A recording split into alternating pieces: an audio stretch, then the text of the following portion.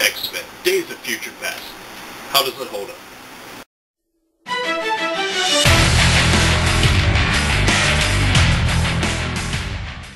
Well, I definitely have to say it is the best of all the X-Men movies thus far. And until X-Men Armageddon or Apocalypse, whatever it's going to be called, comes out, this just knocks them all flat. Just really, I'm so glad they brought Bryan Singer back on the project. It just paid off so well for the fans of the X-Men movies and comics as well. Everything about this movie just screams awesome and perfection. From young Xavier meeting his older self, just to Wolverine being a badass and Magneto being a badass, just everything about it in the futuristic world where they're fighting the Sentinels, and these Sentinels are scary and awesome.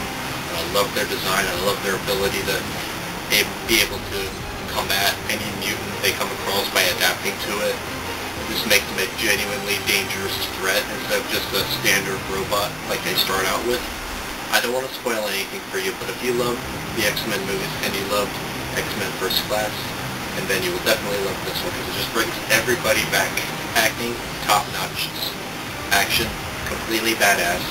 It's not action throughout the entire film, but it really pulls you into the drama and the story of the characters and everything that's going on and why certain things happen in the future and this one thing that they need to change to try and avoid this future.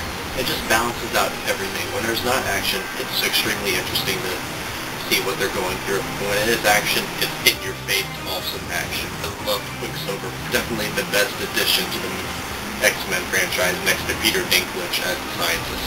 Hopefully we get to see him again in the next one. Really don't want to say too much about this because I think you just need to go into it. I didn't really know what to expect, so it blew me away.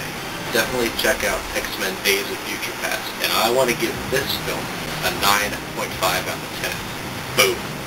Near perfection, just everything about it just screams, yes. Thank you so much, Bryan Singer, for bringing the X-Men movies back on speed and just blowing us away with this awesome movie, and I cannot wait for the next one. Well guys, this has been a Way Fast Review. Thank you for watching, and comment below and subscribe if you'd like, and see you next time.